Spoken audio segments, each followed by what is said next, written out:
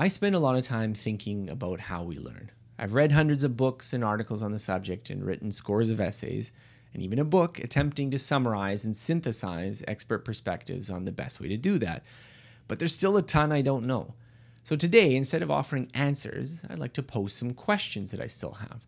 Now, I'll try to frame each question in terms of a specific topic so it makes sense, but each likely speaks to a broader issue that impacts other skills and subjects, and that broader issue is often the thing that I have in mind. So here are my unanswered questions. Number 1, when learning a broad subject like history, how much time should be spent on retrieval practice versus new reading? So I've talked before about the value of retrieval practice over rereading. So give students an essay to read and they learn more when they practice free recall of the essay's contents than if they read it again. But the research here focuses on rereading the same essay or the same material. What about reading different material?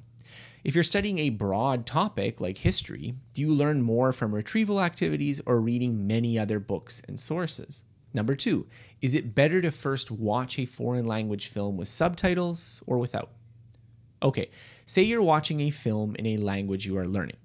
You aren't to the point where you can easily understand what's happening from the first viewing on its own.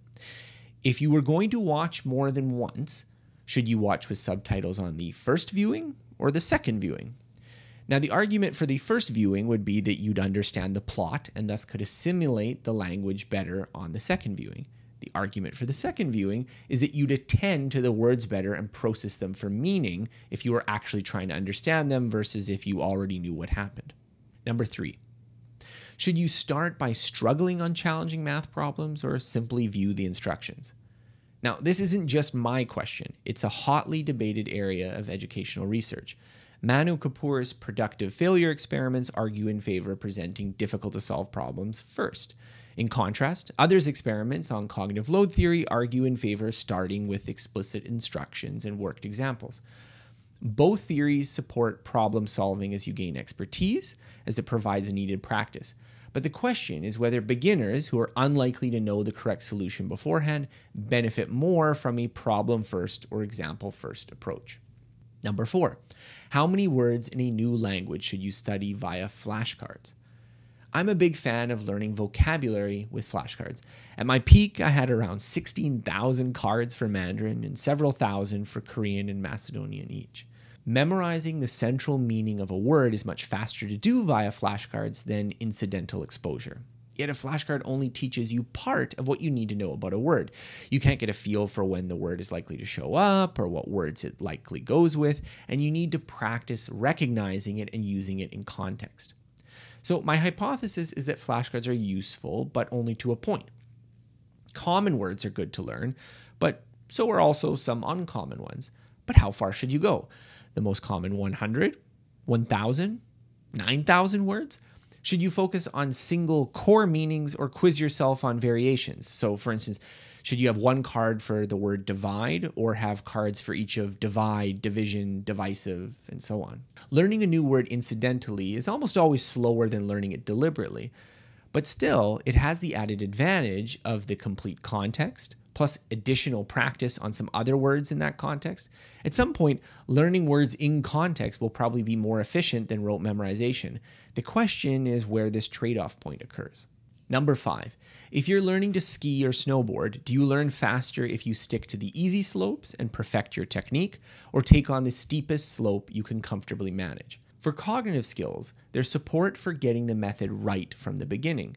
If you learn a mathematics algorithm incorrectly, there are few opportunities to self-correct that knowledge later. However, there seems to be different schools of thought for physical skills. One school would argue for perfecting the correct technique before moving on. This is the view that sloppy technique is harder to fix later, and so it should be mastered before taking on harder challenges. Another school would argue that once you've intellectually understood the technique, you benefit more from practicing in difficult, varied situations rather than trying to use it perfectly in the easier setting.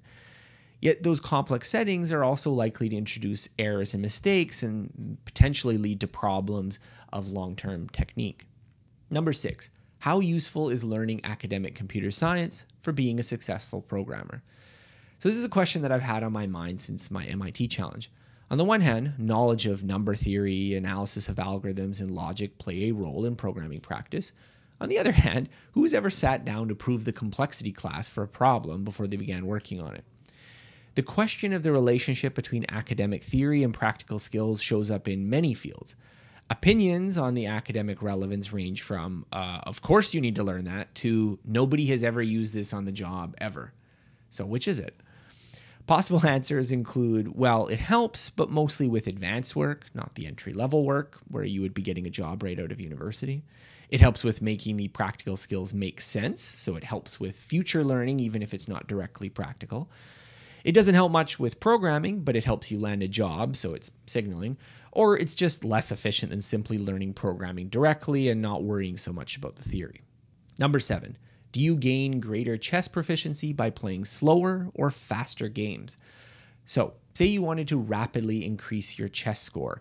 Should you take a focus on longer games where there's more time to think out each move, or faster games which have less time to think, but you end up seeing more board positions for each hour spent playing? Now, I suspect that both ends have an extreme where the learning benefits break down, so spending a year per game or spending less than a second per move are probably not efficient, but where's the optimal point in between? Well, this question, of course, matters for chess. Definitively answering it would say a lot about other skills which can be done at varying speeds and have trade-offs between how deeply you're thinking about the problem versus the quantity of exposure you're getting. Number 8. If you wanted to paint in a loose style, should you first learn to paint with tight control? So similar to playing chess fast and slow is the question of cultivating an artistic style.